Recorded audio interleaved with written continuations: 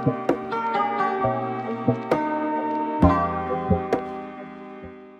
guys, what's up? Welcome back to MedHead, and this is going to be a New Year's resolution video for pre-meds basically. So I'm going to go through what New Year's resolutions might look like for the different levels of pre-med, so maybe like freshman, sophomore, junior, and then I'll finally get to what my specific New Year's resolutions are as a senior and as me. If you guys haven't met me yet, or you haven't been to this channel, I'm Derrick. I'm a senior pre-med at Baylor University. We'll be graduating this semester, super excited, in May, and I'm going to be going to UT McGovern Medical School next fall. So to get started, freshman, I think around this time, I was super eager to kind of get the pre-med ball rolling, I guess you could say. So all the extracurriculars like research, leadership, volunteering, like almost everything I could possibly get under my belt, I was super eager. As a freshman, I think that is the right mindset to have. Maybe I was a little too eager maybe sometimes, but I think overall, a good thing to look for are shadowing opportunities. What else do I have here? I have some volunteering opportunities. So your first semester, freshman year, you should already have some volunteering under your belt, but I think second semester you should start looking for some more opportunities, ones that probably you could work at for a long time in the long run, so you can get some dedicated volunteer experience down. And I would say maybe another end of volunteering is recording those hours, so make sure you have an activity log and you're maintaining it. I have a video on maintaining an activity log or making one. I'm going to be putting it in the... My dog is really wanting some attention right now. I'm going to be putting it up here if you want to look at it.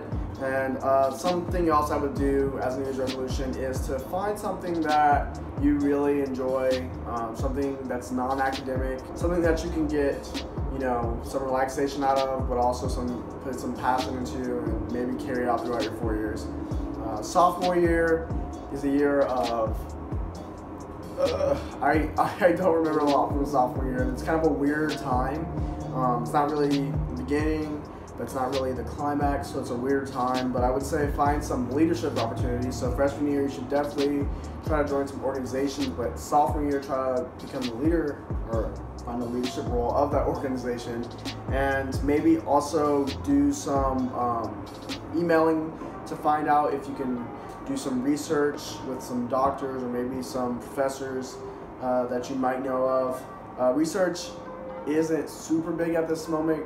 Junior year is a time where you could probably also do that, but sophomore year is a good time to start, just because your MCAT is not there to get in the way. Oh my gosh, this shirt's super wrinkled.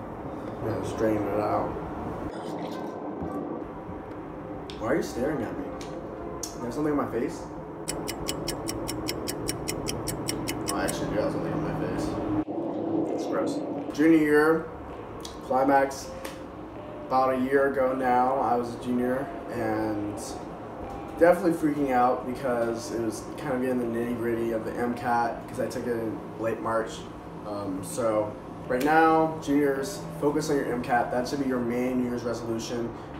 Junior year is kind of, there should be like kind of two parts of a New Year's resolution for junior year. First part, focus on your MCAT. That should be the main New Year's resolution for juniors.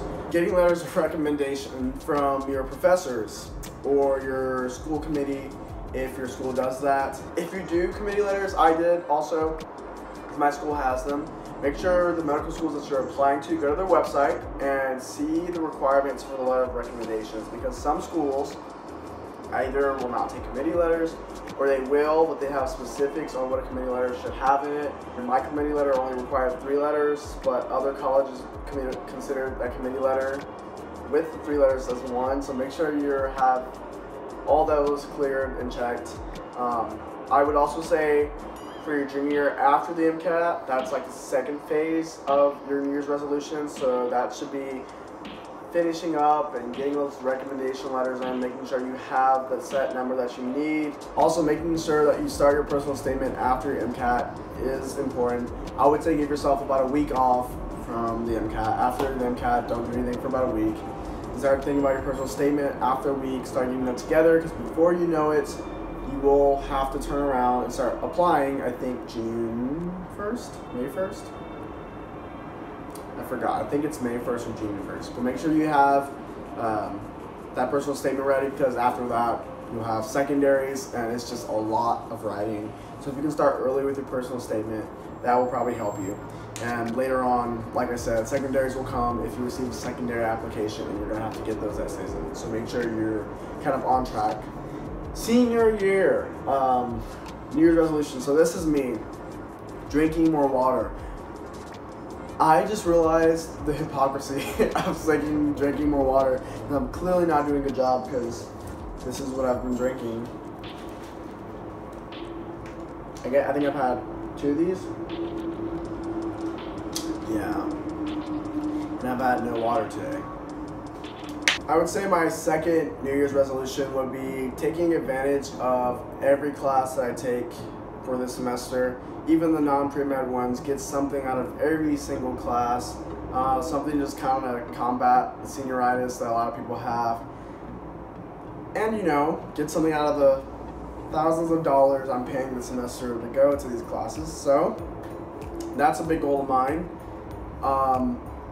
Another one of mine is to relax, kind of stay in the moment, get to know myself more before going to medical school, because a lot of the thinking that will be done in medical school will be kind of like, quick and very directed towards medical training. And the thinking this semester hopefully is more towards kind of processing myself, my thoughts, who I am, just so that I'm in my best place when I get to McGovern, my best spiritual and mental place. And physically, I also hope to be in that place by cooking more for myself this year. So that's another New Year's resolution I have, cooking more. So making sure that at least once a day the meal I eat was cooked by me at home. What I mean by cook, I mean I guess the main criteria is like not from freezer to microwave. If I also were to eat healthier, hopefully I would at least be able to have 1 green thing a day plus another healthy thing a day. So relatively healthy compared to what I used to do. Baby steps. The other resolution I have for the rest of my year is to budget better, especially during this last semester. I won't be able to work in medical school. Most people don't, and this is my last semester of working. So if I can budget better and save and kind of maintain my money, if I can budget more, maybe I'll be able to bring in like a little bit more money into starting the school year. So budgeting more this year, to have something going in the first semester of medical school, even if it's only like 100 more than I would have had. That's my goal. And my last goal is to make coffee from home instead of buying it from somewhere. You can lose a lot of money from buying coffee from the vending machine or Starbucks or wherever you're getting it from. So my goal is to only buy Starbucks. And you make your goals achievable, because I don't buy Starbucks a lot in the first place. But to push it even further, I only am going to limit myself to buying something from Starbucks once every 2 weeks, and everything else has to come from home. Coffee, tea, anything I get from Starbucks has to come from home. Of course, the exception is finals week of senior year, and definitely finals week at med school. I might even have to change the ratio once I get into med school, but I have a Keurig, so that won't be too bad in med school. So those are my goals for this year, especially for the semester leading up to medical school. I want to be prepared, most sound mind and most sound body I can possibly be, because as you know, medical school is not something to laugh off. So gonna get all my laughing done this semester and get ready for the ride. Thank you guys for joining me on this episode of MedHead. I will be having other videos out. If you have any ideas on other videos you'd like to see below, let me know. I'll be having a personal statement video out and some more to come. Thank you guys for watching, and I'll see you guys on the next MedHead. Make sure to like, comment, and subscribe, and I'll see you guys later.